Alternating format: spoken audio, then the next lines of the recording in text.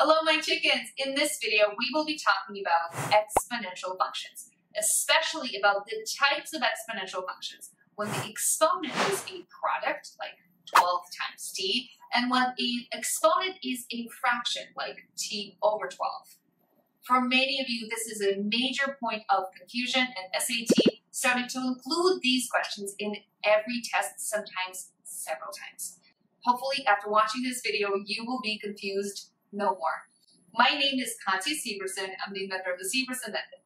It's a scientifically proven way to learn anything fast, especially the silly things like product exponents and fractional exponents. I also run a wonderful membership website. It's called SAT Verbal, where you can get direct help from me.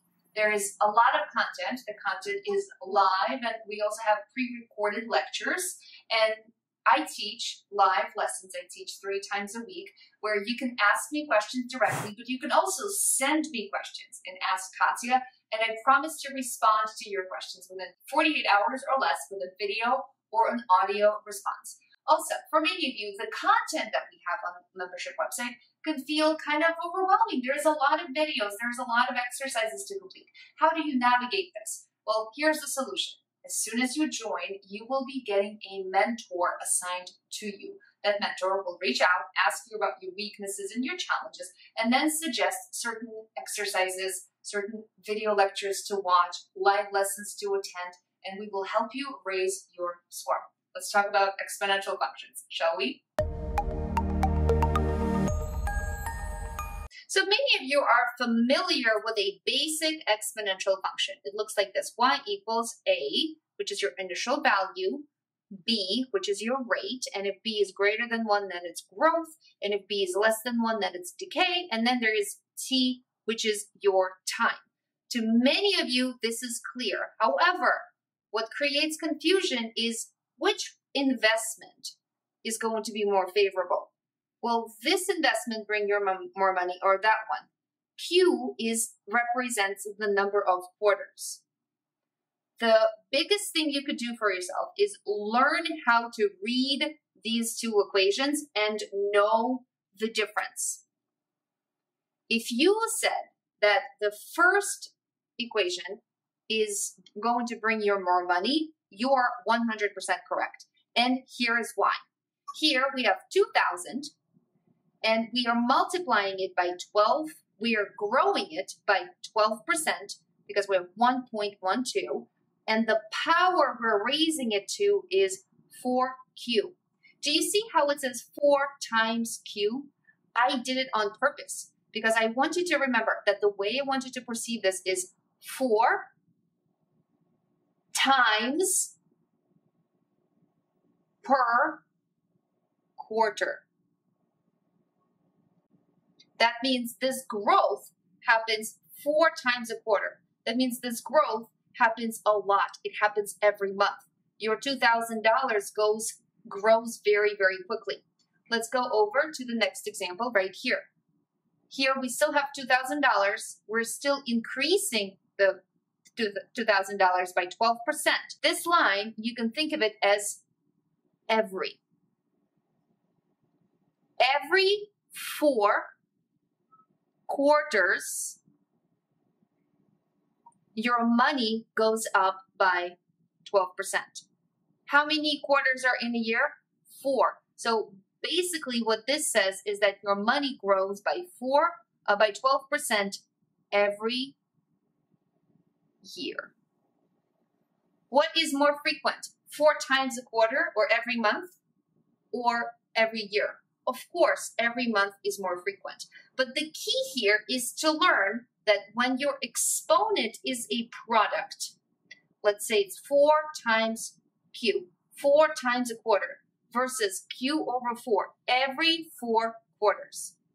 I know this could be a little bit confusing for you now, but let's try a few examples. The main skill with these types of questions is to learn how to tell the story of a function. Here in question 13, we have p of t. There's some kind of a function of time, and it goes like this: 60 times 3 to the power of t over 2.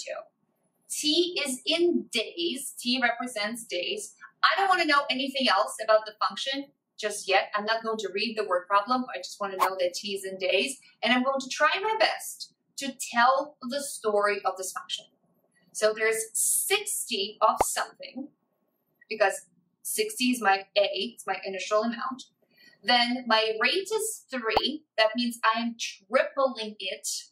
So I take 60, I triple it, but how often do I triple it? Remember, there's a fraction. So anytime there's a fraction in the exponent, I'm going to say the word every. Every, then I'm going to go into the denominator, 2 days. So something gets tripled every 2 days. Now, let's take a look at the question. Based on the function, which of the following statements is true? Well, let's just run through this test. Predicted number of organisms in the dish triples every 2 days. Bingo, that's the right answer. Let's try another one, shall we?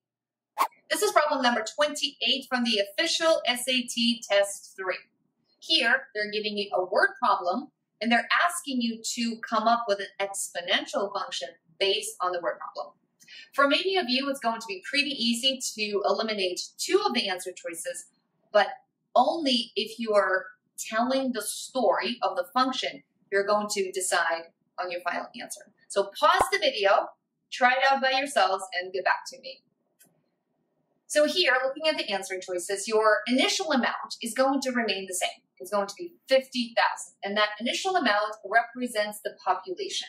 Now, the rate. What is going to be your rate? Is it going to be 0.1 or is it going to be 0.9? Your rate comes from 1 plus or minus percent increase or percent change in decimals. So what is our percent change here? 10%. What's 10% in decimals? 0.1. So your B is going to be 0.9, not 0.1. So which eliminates immediately A and B. But is it going to be 20 times T, or is it going to be T over 20? Let's try to sound out C. 50,000 people decrease by 10%, 20 times. What is T in? T is in years, 20 times a year. Is that exactly what's happening? Do you see how it is? 20 times T, 20 times a year. Is that what's happening based on the word problem? No, 10% gets decreased every 20 years. So the right answer is D. Whenever there's a line, whenever there's a fraction in the exponent, we think of that fractional line as every, and then we go in the denominator, 20, and then back in the numerator, years. Every 20 years. So the right answer here is going to be D. So together, let's try problem number 15. What do you guys think? Read the word problem, decide on your initial value, and then, of course, decide on your exponent. Your initial value is 200, which eliminates A and B, because there you have your initial value as 150. So 200, and then we have a term half-life. Half-life means we are losing 50%. So it's going to be 1 minus 0.5 or 1/2. Now let's tell the story of the function. Let's take a look at C. Your T is in years. So 150 times T means it happens 150 times a year. Or does it happen every 150 years? What's the right answer here? It says that half-life of a certain substance in the aquatic environment is about 150 years. That means every 150 years, it reduces by 50%. The right answer here is D. I hope this video really helped you guys. Please remember, if in your exponent it says it's a product, think of it as times. If it says 3y and y is in years, that means it's 3 times a year.